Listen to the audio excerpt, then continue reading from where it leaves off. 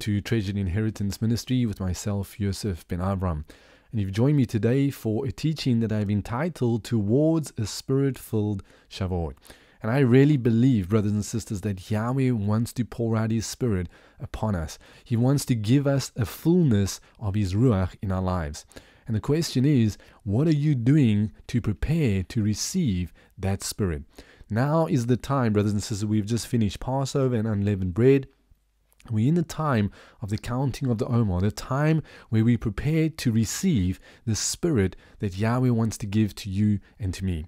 So brothers and sisters, without further ado, I'd like us to pray, and then I'd like us to get into this teaching. And I pray today that the word of Yahweh will really speak to your heart.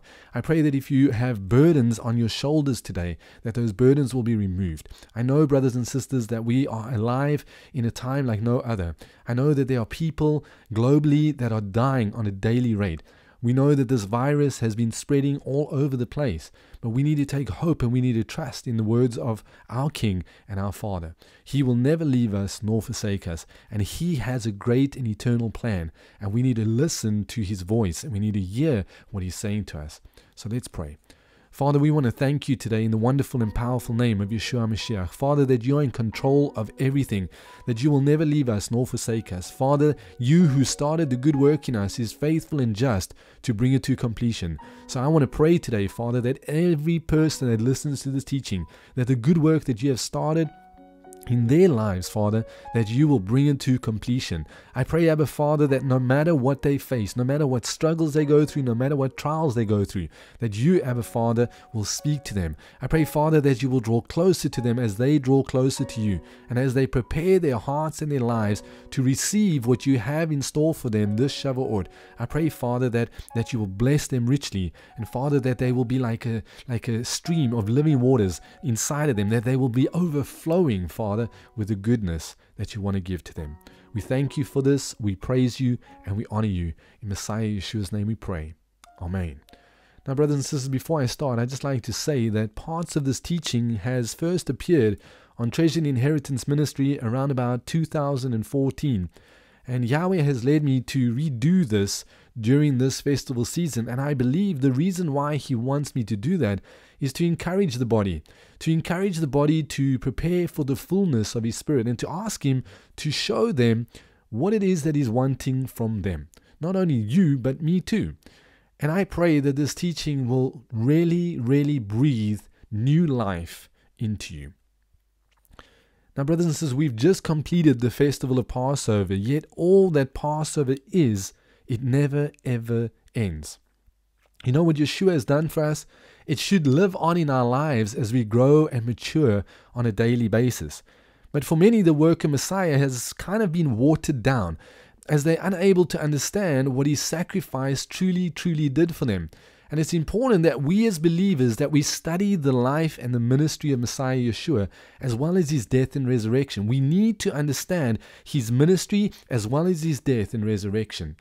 And that we ask the Ruach to illuminate the truth of His great sacrifice and what that means for us as believers. We need to ask Him. And I pray that you will pray and ask Him to show you what His sacrifice truly means. You see, because without His sacrifice, you and I would have no real life. There would be no hope of an eternal life. You see, we would have no real future, and we would have no real power to overcome the enemy in these last days. And it's because of the sacrifice that Yeshua laid down, His life, His sacrifice, that you and I have hope, and we have a deliverance. We have this deliverer that has set us free. Now, Passover, brothers and sisters, is all about that deliverance. Yet how many of us truly believe that? How many of us truly believe that the scripture that says, whom the Son has set free is free indeed? How many of us really live a free life? How many of us truly live in the power of the set-apart Spirit on a daily basis? We are alive in what I believe, brothers and sisters, is the final generation. And Yeshua Himself told us in Matthew chapter 24 what we are to expect, and that things, brothers and sisters, are not going to get easier at all, but they are going to get progressively worse. Yet we have not been left, He said, as orphans. Now, I want to say this to you. Do you believe that for you today? That Yeshua has not left you or me as an orphan. He gave us His set-apart Spirit so that we might overcome, so that we might endure, so that we might have this power that is the same power that rose Him from the grave living within us, so that we can overcome and get to the end. Brothers and sisters, the world that you and I are alive in, it has no idea who the real Yeshua is. Neither do they desire to know Him at all. For the Bible tells us that they love darkness more than they love the truth. But the question I want to ask you today is, how will they know if no one tells them? How will they hear if no one is sent out to go and tell them? You see, as believers, we have something that the world does not. We have redemption, brothers and sisters, and we have truth. Truth that is not the way that the world understands it. Truth which originates in the mind and in the heart and in the character of Yahweh. And it is that truth, brothers and sisters, that is found in the person and the finished work of Messiah Yeshua.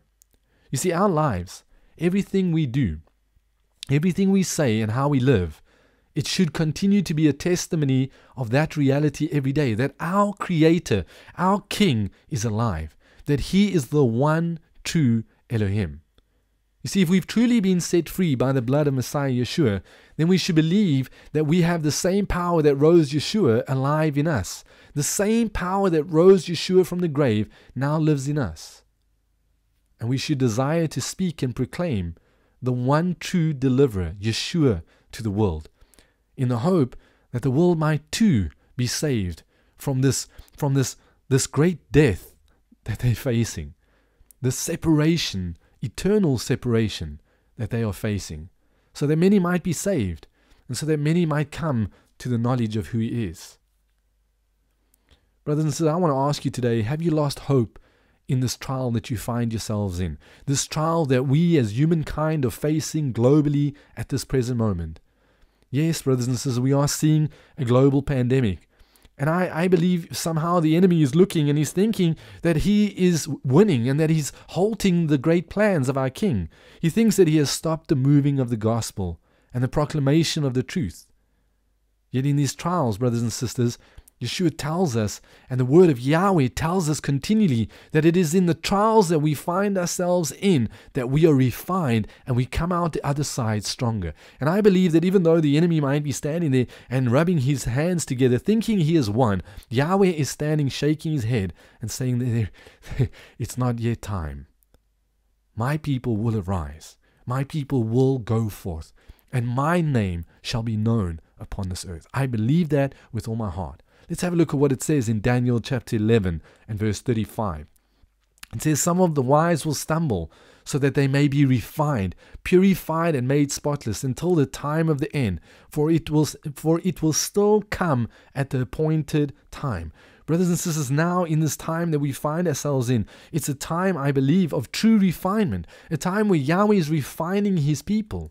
In Daniel chapter 12 in verse 10, it tells us, many will be purified, not just a few, many, and they will be made spotless and refined. But the wicked, and brothers and sisters, look around you today and take note of what the wicked are doing. They are continuing to be wicked, but they still do not understand the truth, because the scriptures are truth. And the Bible tells us in Daniel chapter 12 that none of the wicked will ever understand, but those who are wise, made wise by the Spirit of Yahweh that is working in them, they will understand.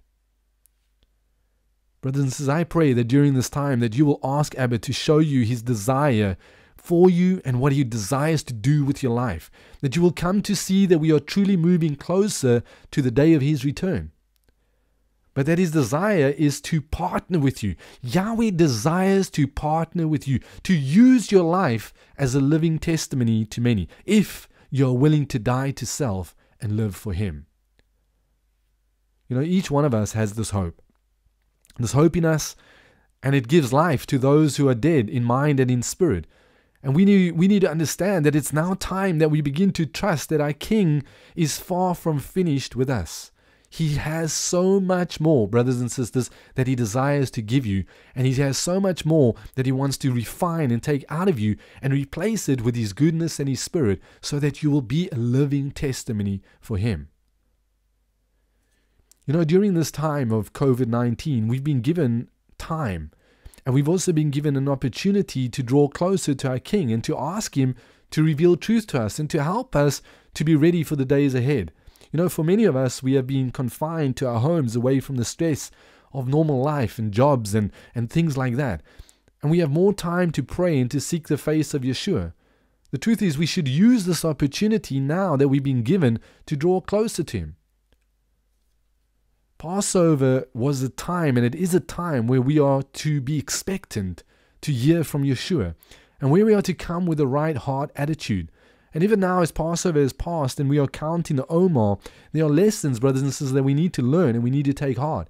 This is not just a time of one day. It's a time of preparation to receive what Yeshua has for us. From the time of Passover, unleavened bread, right up until Shavuot, brothers and sisters, it is a season of preparing ourselves to receive what Yeshua has for us. You know, during this time leading up to Shavuot, we have to ask ourselves, how expectant are we? What is the fires we are feeling now globally? What if these fires and the things that are going on now globally and individually in our lives, what if it's all to prepare us to let go of our own fears and to allow the Creator to steer the boat? What if Yeshua is wanting to get you ready to receive a full measure of His Ruach, so that after this pandemic, we will be truly ready with urgency to go out and proclaim Him? Brothers and sisters, the world is in a desperate place. Only one man can bring true healing. Only one man can deliver them from what is about to take place. You know, Passover is a time where we take stock of our lives and we remember our deliverance from oppression and slavery. We remember what took place under the wicked rule of Pharaoh over the children of Israel, how he placed taskmasters over them and caused them to carry a heavy burden. Yet in this time, brothers and sisters, they cried out to Yahweh, and He heard them. And in His faithfulness, He sent a deliverer in the man of Moshe. Yet in the book of Hebrews, it tells us something very important for us that are alive today. In Hebrews chapter 3, and I'm reading from verse 1, it says this: "Therefore, holy brothers, partakers of a heavenly calling, consider the missionary and high priest of our confession, Yeshua, who was faithful to Him, who appointed him, as also was Moses in all his house. For he had been counted worthy of more glory than Moses, inasmuch as he was built the house, has more honor than the house. For every house is built by someone, but He who builds all things is God. Moses indeed was faithful in all his house as a servant, for a testimony of those things which were afterwards to be spoken. But Messiah is faithful as a son over His house, whose house we are, if we hold fast our confidence and the glory of our hope firm to the end." So what the writer of the book of Hebrews is showing us is the similarity between Moses and Yeshua, not forgetting that Yeshua is superior. You see, brothers and sisters, Yeshua will return to regather His children, and so too this was the role of Moses. Moses was called upon to gather the children of Israel and then to lead them into the promised land. And I believe that this is the message that Yeshua wants us to understand this season. That He alone is our deliverer. He is not some man that is out there and just trying to pull things together. No, He is the Messiah. And He wants you and I to remember Him this season. You know, 2,000 years ago, Yeshua came to earth and He died for our sins. The Bible tells us that He perfectly fulfilled the requirement to be our Passover lamb. And His mission was to die, so that we might be set free, brothers and sisters, from the bondage of sin and death. Not only the bondage of sin and death, but from all the things that we fear, from all our own insecurities. His entire message was a message of freedom to those who were oppressed. You know, when Yeshua preached his first sermon in Nazareth, that's recorded in Luke chapter 4 and verse 18, he's actually quoting from the book of Isaiah chapter 61. In Luke chapter 4 and verse 18, it says this, "The Spirit of Yahweh is upon me, because he has anointed me to bring the good news to the poor. He has sent me to heal the brokenhearted, to proclaim release to the captives and recovery of sight to the blind, to send away crushed ones with release." You know, brothers and sisters, the entire reason that Yeshua came was to bring deliverance to the captives. And what's interesting is that the Greek word used in this passage for captive, it actually means someone taken as a prisoner of war by the point of a spear. Someone taken as a prisoner of war by the point of a spear. You know, brothers and sisters, the prisoners in the kingdom of darkness are captive to their own carnal desires, which then birth seeds of destruction. But Yeshua came to set us free from these desires and strongholds so that we might become a light to the nations. And this is the reason that our King died. You see, brethren, this is what Yeshua wants you to understand this season. What the disciples were hoping for shall come to pass as we enter into the final days. The final kingdom of our King shall be established. As we begin to see the rise of the new world order around us, we need to take hope that our King has overcome. He has overcome the enemy, Hasatan, on our behalf. He's done it already. And that he has promised that he will return and that he will take control of this chaotic world. That, brothers and sisters, is true deliverance. In Matthew chapter 16, Yeshua asks his disciples, "Who do they say that he is?" And the story holds the keys to our understanding of what is required of us and what lies ahead for us as we wait for Yeshua's return. In Matthew chapter 16, and I'm reading from verse 13, it says the following. "Now when Yeshua came into the parts of Caesarea Philippi, he asked his taught ones, saying, 'Who do men say that the son of Adam is?' And they said, 'Some say Yochanan the Immerser, and others Eliyahu, and others Jeremiah, or one of the prophets.' And he said to them, 'And you? Who do you say I am?' And Simon Kepha answered and said, 'You are the Messiah, the Son of the living Elohim.' And Yeshua answered and said to him, 'Blessed are you, Simon Bar-Jonah, for flesh and blood has not revealed this to you, but my Father which is in heaven. And I say to you that you are Kepha, and on this rock I shall build my assembly, and the gates of Sheol shall not overcome it. And I shall give you the keys of the reign of the heavens, and whatever you bind on earth shall be having been bound in the heavens, and whatever you loosen on earth shall have been loosened in the heavens.'" For a deeper understanding, brothers and sisters, on binding and loosing, you can find a video teaching on our YouTube channel by just typing in binding and loosing. It's very, very interesting, and I don't have time to go into it now, but I suggest that you go and listen to that teaching.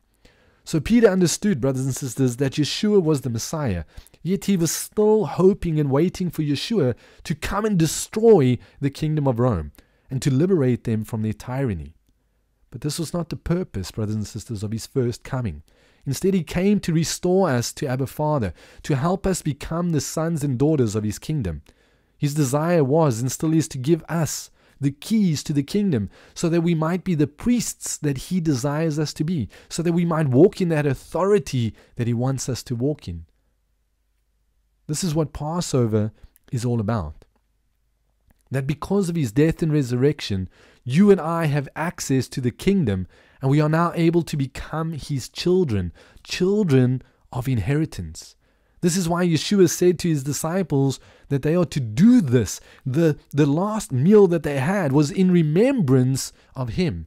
Yeshua's Passover, brothers and sisters, far supersedes the Passover of the Exodus. Because without his sacrifice, we have no hope and we have no future. In Matthew chapter 16 and verse 20, it continues and it says this, "Then he warned his taught ones that they should say to no one that he is Yeshua the Messiah.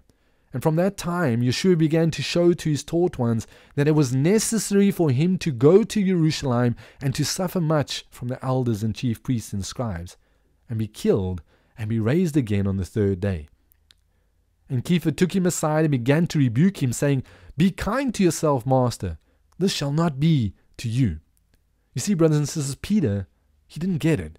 He believed that Yeshua is the Messiah, yet he was hoping for deliverance from the evil that was upon the earth and propagated by Rome. Just the same as what is happening today by world governments and leaders and the one world order.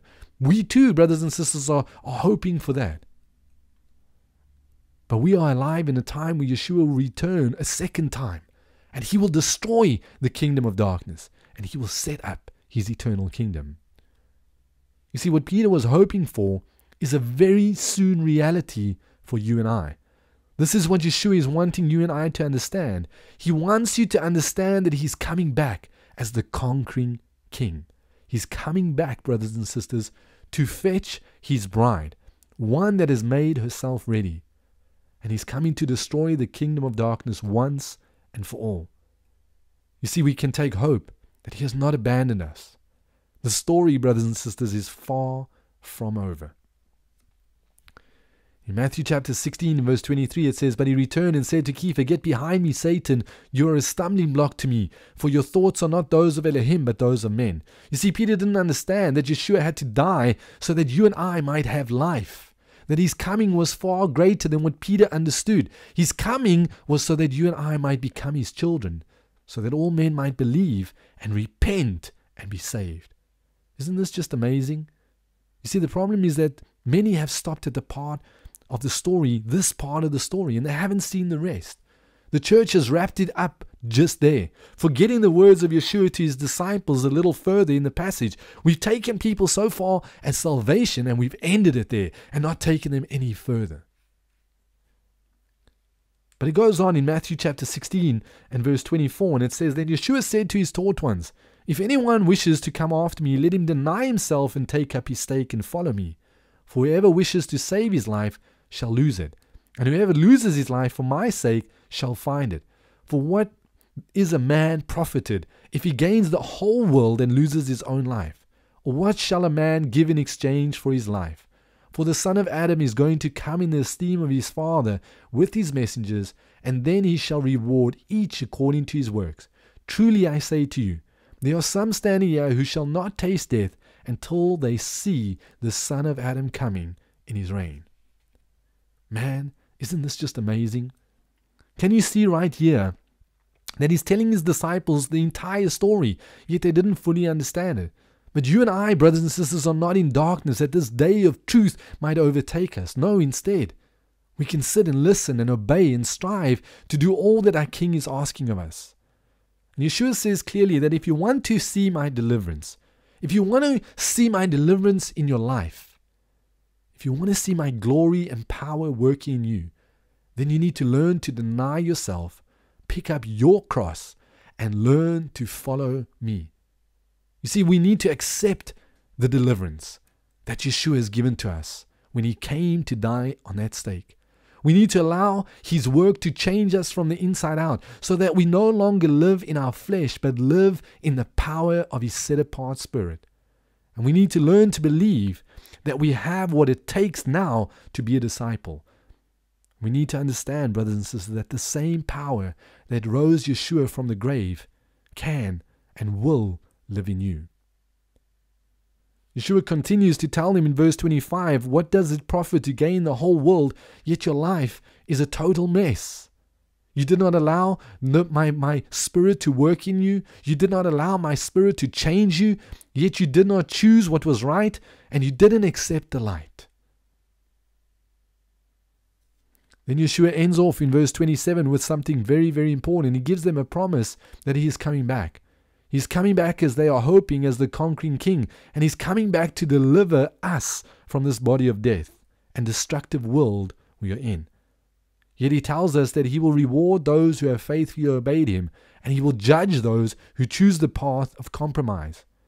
The question is, brothers and sisters, what are we doing while we wait for his return and our ultimate deliverance? In James chapter 5 and verse 7 it says this, "So brothers, be patient until the coming of the master. See, the farmer waits for the precious fruit of the earth, waiting patiently for it until it receives the early and latter rain. You too be patient. Establish your hearts, for the coming of the master has drawn near." In Joel chapter 2 and verse 23 it says the following, And you, children of Zion, be glad and rejoice in Yahweh your Elohim, for he shall give you the teacher of righteousness, and cause the rain to come down for you, the former rain and the latter rain as before. Then in Acts chapter 1 and verse 4 it says this, and meeting with them he commanded them not to leave Jerusalem, but to wait for the promise of the Father, which you have heard from me. Because Yochanan truly immersed in water, but you shall be immersed in the set-apart Spirit not many days from now. Brothers and sisters, as we exit this season of unleavened bread, we need to ask ourselves, what are we waiting for? As we are counting the Omer and we are waiting in anticipation for Shavuot, we need to ask ourselves, what exactly are we waiting for? Before we continue, let us define the word wait in the Old Testament. In the scriptures, the word most often translated wait in the sense of waiting on Yahweh is the Hebrew word chava or quava. It means to bind together, perhaps by twisting strands as in making a rope. Another meaning is look patiently, tarry or wait, and hope with expectancy, to look eagerly. The second most frequently used word or translated as wait is yachal. And yachal means to wait or hope with expectancy, as it is translated in our English Bibles as such. The King James sometimes translates yachal as trust, as in Isaiah chapter 51 and verse 5, whereas the New American Standard has it as wait expectantly. A third word sometimes translated wait is damam. Now damam means to be dumb, to grow silent, be still, but it's sometimes translated as wait, tarry, or rest. A fourth word for waiting is shachar, to wait, to tarry, or long for. Now, there is a Greek word called prosdochomai. It's the primary word used in the New Testament for the concept of waiting. It is a compound word from pros, which means to or towards, and dechomai, which means receive, accept.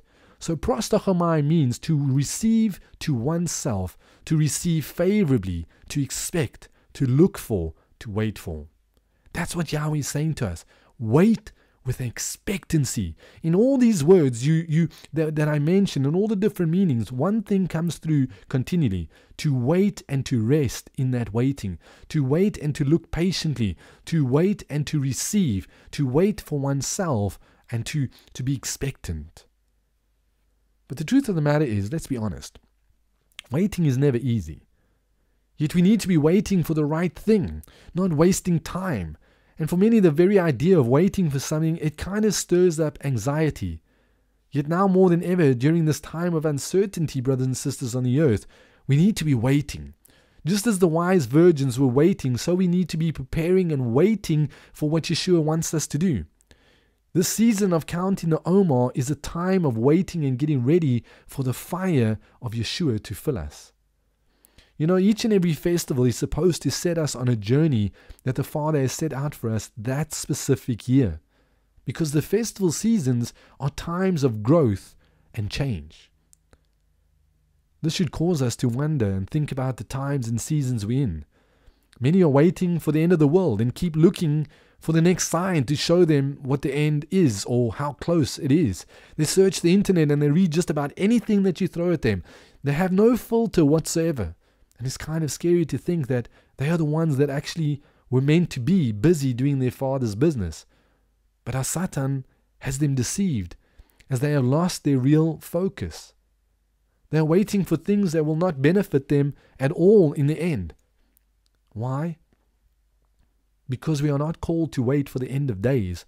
We are called to redeem the time, for the days are evil.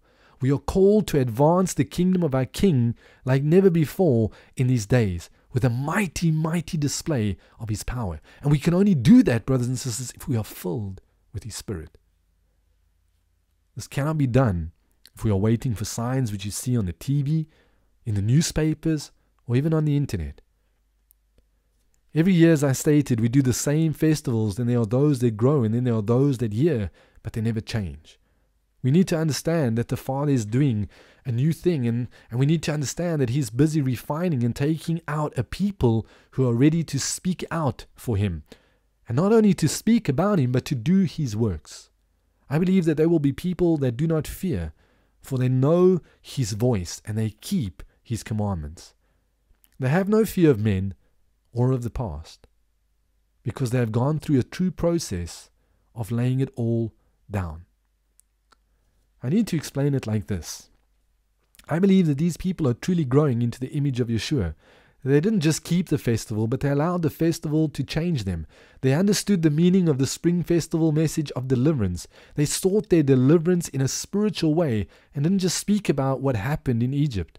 They cried out to Yeshua to deliver them from the pains held in their hearts for years. They asked to be set free from the bondage of things like lust, pride, and anger. They asked to be set free as the Holy Spirit fell upon them. Maybe you are one of those who got your freedom, and you are rejoicing as you listen to this teaching.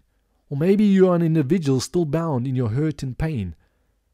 You are still in the season of unleavened bread, but you need to be truthful and break before Yeshua and allow him to show you the condition of your heart and the roots of your pain, fears, and problems. Brothers and sisters, like I said, Yeshua is doing a new thing with those who are listening and allowing his Spirit to search their hearts. Year in and year out, Yeshua says, search your heart, repent of your sins, so that I can help you grow in me. But people seem to only cut off the branches of their issues without ever dealing with the true roots. And it's for this reason that we need the Ruach in our lives now more than ever. It's now that we need to be eagerly asking for the Spirit of Yahweh to search our hearts. If we search our own hearts, we will never find the roots, and we will always merely be swinging or cutting at the protruding branches. But we'll never truly be uprooting them. Brothers and sisters, there is a harvest coming. Despite what is happening globally, despite the fact that we can't travel by aircraft or travel around borders, there still is a harvest coming, and the workers are still few. Yeshua said this, and we need to believe it. There will be more people falling away from the faith in the last days than there will be of those who want to go out and get the lost saved. Again, I want to ask you, what are you waiting for? If you knew that the president of your country was coming to visit you, would you make sure that your house is clean and spotless? Or would you just leave the dirty dishes messy and lying around? You see, this is how many believers are. They go through the rituals of the festival of Passover and unleavened bread, and on the outside they seem to look all shiny to other believers. But in reality, they have not changed one thing on the inside. They are still a dirty mess. They haven't really searched their hearts and received deliverance from the things that bind them. Yeshua has been wanting to clean them and prepare them for this latter rain that he so willingly wants to pour out over them on Shavuot. If people were willing and would just repent and prepare their hearts in a way that he asked, I believe we would see a true army arise in this last times. The reality of this is that when Shavuot comes, he will have to call out to them again, asking them to repent and return wholeheartedly to him. If we choose not to surrender in broken worship, I believe that he will pass us by again. He will only turn to those who are waiting in eager anticipation and preparing for his visitation.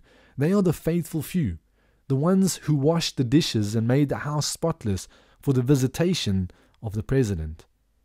I believe that just as he has been delivering those who are seeking him from oppression with signs and wonders this year, so too he's going to fill them on the day of Shavuot, because they prepared their hearts and lives as a living sacrifice to him. They are the ones, brothers and sisters, who are praying for the harvest. They are praying in eager anticipation for the harvest to come in and for him to fill them so that they can go out and reap for his kingdom. They are the ones, I believe, that allowed his Ruach to break down all the walls of self and rebuild them with his truth and his glory.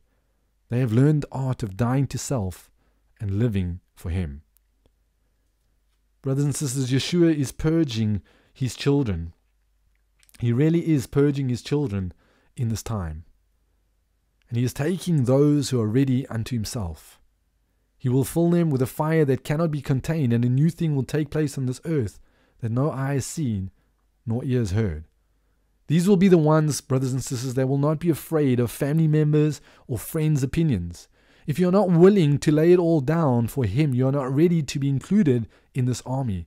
If you're still questioning your loyalties, or if you're seeing injustice but turning a blind eye, you're not ready. If you're mediocre in your faith, then you're not ready. If you're fearful of the future, you're not ready.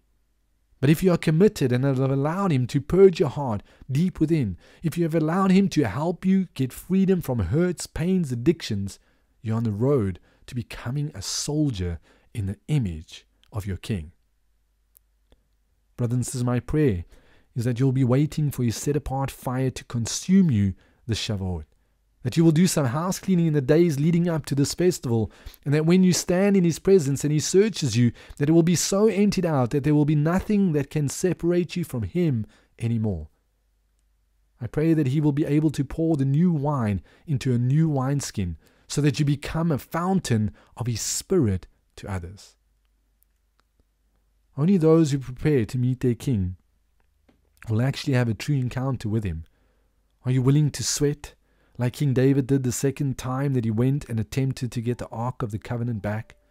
Are you willing to allow the Holy Spirit to reveal the truth of your condition, of your heart, and the areas of it that He dislikes? Are you willing to lay it bare so that you can get your healing and be filled to the brim? I've said this before and I'm going to say it again. Many of us are like a glass with sand at the bottom. We want to be filled up with living water, but we don't want to throw the sand out. You might have a measure of His Spirit in you, but it's not enough to only have a bit in the last days. That sand that lies at the bottom, brothers and sisters, will be the cause of attack after attack by the enemy.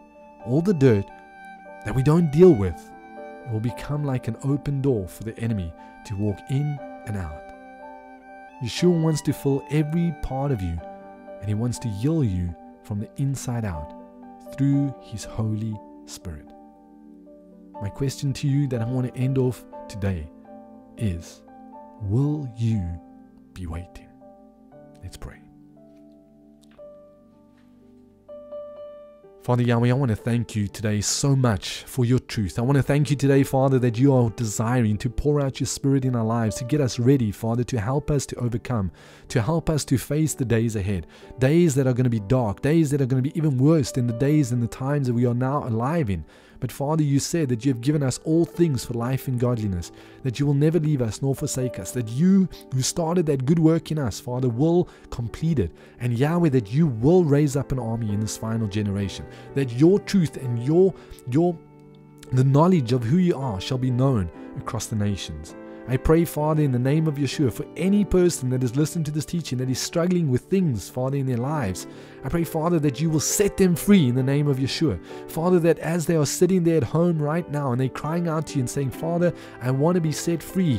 I pray, Yahweh, that You will go by the power of Your Spirit and that You will touch their lives, that they will be set free, Father, exactly where they are, and that they will know beyond a shadow of a doubt that You have done a good work in them. I pray, Father, for freedom from addictions, freedom from pain, freedom from hurt, freedom from all kinds of things that bind us, Father. We pray for deliverance in their lives in the name of Yeshua. And we thank You for this. Father Yahweh, I pray that You will bless each and every person with more of Your Spirit, more of Your love, more of Your truth, and more understanding. Father Yahweh, we bless You, we praise You, we give You all the glory and all the honor. In Messiah Yeshua's name we pray. Amen. Brothers and sisters, I'd like to say thank you for joining me for this teaching. I pray that you'll be back again and join us for the next one.